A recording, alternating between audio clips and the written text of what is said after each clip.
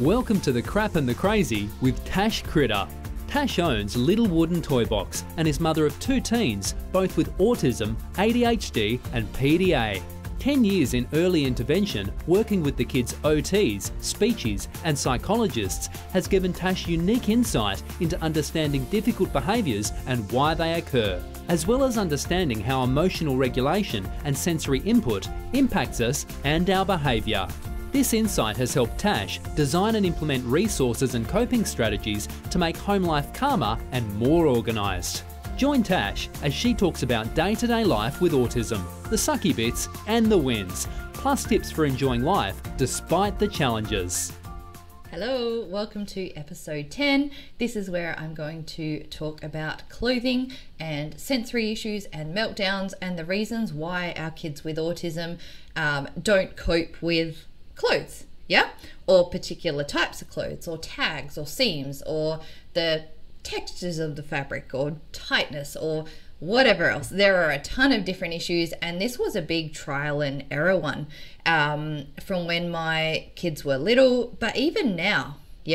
And then once you realize these issues, so these sensory issues, which again, no one tells you about, your kid doesn't come with a manual, and then you realize all of your sensory issues as well, and then then you've got 3 people living in the house, all with different sensory issues, different clothing issues, whatever else.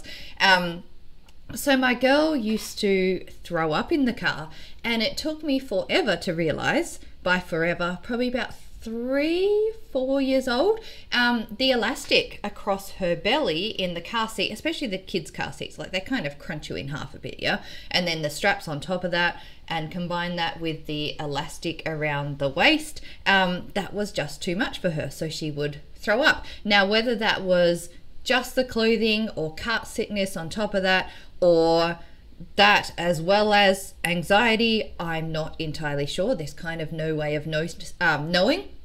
But when I started buying clothing, so the leggings a size up, that reduced it. We can't get any clothing between all 3 of us, actually. Not that you would get boys' clothing with this, but with the elastic in the sleeves. I hate sleeves, so I will either wear jumpers with, no shirt underneath. My girl will wear jumpers or t-shirts, and I cannot wear t-shirts. I cannot have something halfway on my arm. That just well, I can, but it upsets me. Like I'm not comfortable. In our house, we call that not fitting in our skin. And whether that's because of clothing or we're not regulated, just that creepy skin feeling, which your clothing can do for you. You can do when you can feel that when you're sensory overwhelmed, when you're emotionally overwhelmed, as well as whatever other reason. But we call that not fitting in our skin. And clothing is a good reason for all of us in our house to feel that way. Tags are a big one. So a lot of our clothing has the tags cut off, or we get the clothing with the tags actually printed onto the shirt, which is more common now. Seams are another one. There's some clothing that I can't wear, where whatever fabric they've used to sew it together prickles. It feels like it's on fire against my skin, and no, can't do that. My girl will either, I've talked about this before, I think I have, or it may have been in the routines training.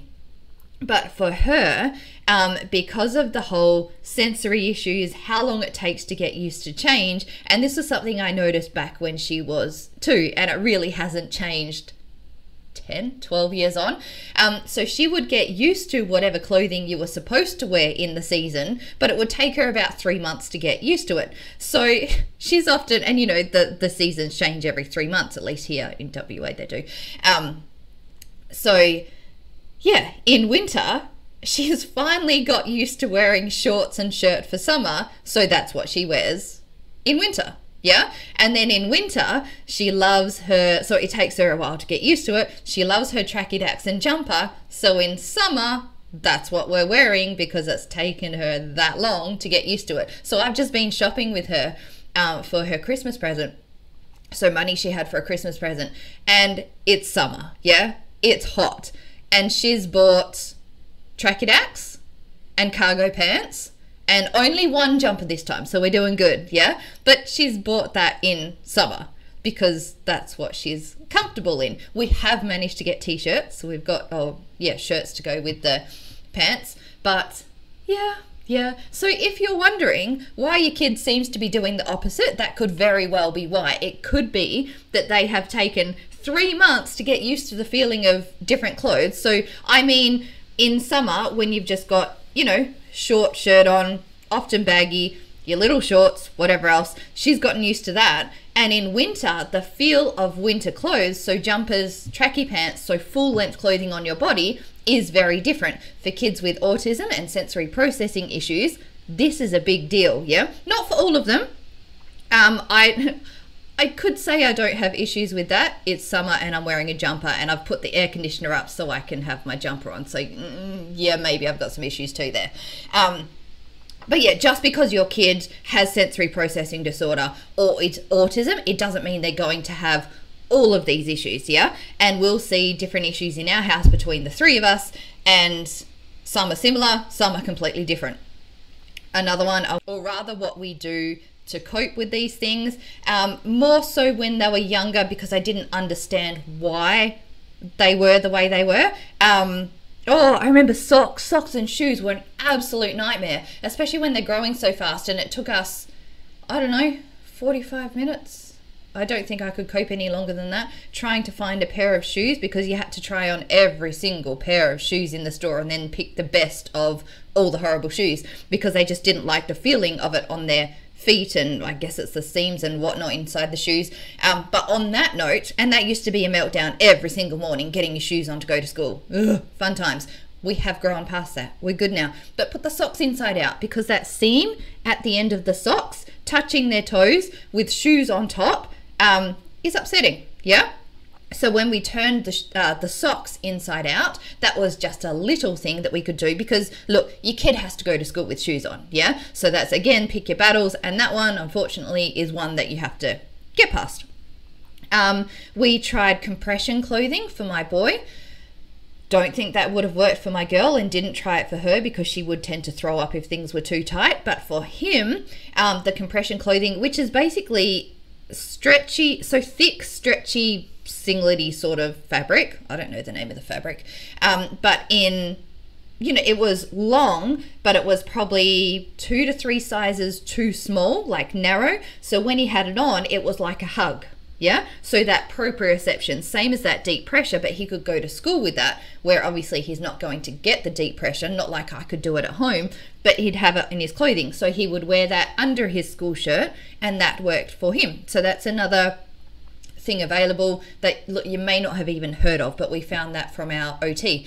What I did do for my girl, so again, the proprioception, but I remember with my boy, we used to have a snake toy. We've probably still got it. So it's a snake, but it's weighted. So it'd probably be 2 kilos maybe. So we could go to the shops and he could wind it around his neck or put it over his shoulders. We also had a small, probably 50 centimeters by 30 centimeters, little lap mat that was 5 kilos. So in the car, he would always have that on his lap. These things didn't work for my girl. Whether she just didn't like them, I'm not sure. But what did work for her, she had a little backpack, so she would have been 2, 3 at this age. There was no online shopping at this point either. Do online shopping, avoid the shops. Anyway, so she would have this little butterfly backpack, and I put, I don't know why we had them, must have come in some sort of sensory pack, little bean bags filled with sand, so 5 of them in the backpack. Probably would have only been 500-600 grams, but for a 2-3-year-old is heavy enough. But that was weight that she could have on her body, but in a more socially acceptable way that she loved. Yeah, so I guess my point there is finding things that your kids like and love and respond to, rather than making them look weirder on top of their weird behavior in public. Does that make sense? I probably didn't word that the best way, but you get my point. Yes. For all my girls' weird sensory issues, she would wear those princess dresses, and the fabric's horrible, the stitching's horrible. Because I used to work at markets with little wooden toy box back in the day, and some of the stalls had these beautiful princess dresses, so maybe they weren't the cheap and nasty ones, but she loved them. So the love of the clothing obviously overrid the sensory issues, I suppose. Or we may have put singlets on underneath. That's what I did. We had clothing on underneath the dresses, so that those seams around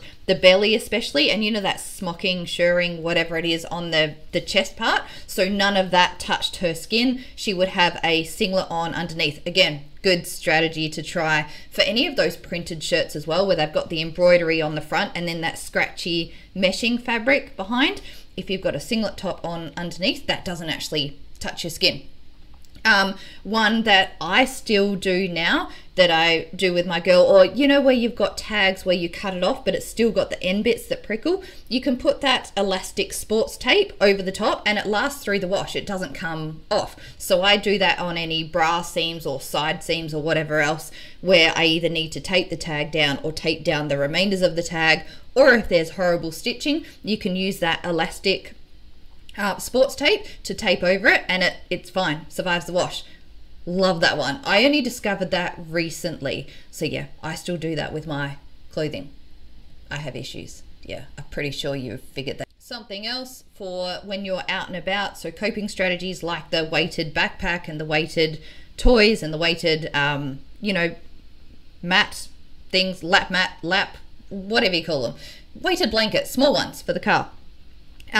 You can use sunnies for when you're out and about, so whether that's either in the car. My boy hates the sun still now. It's enough to really upset him and make him feel sick. That's just the bright lights and his processing of that sensory input, I suppose.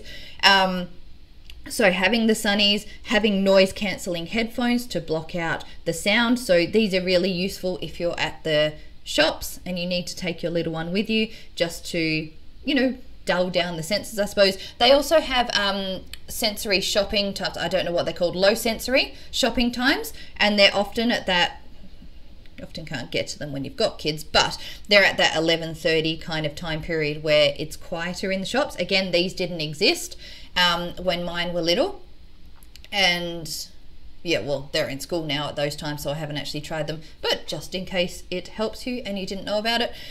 Something which is really obvious, but I never thought to do, having a spew bag in the car. If you do have a kid that responds physically to sensory overwhelm, having spew bag and wipes. And I've talked about this in other podcasts and how annoying it was. Well, obviously it's annoying and gross, but I never actually had a spew kit. You think I would have figured that out by now?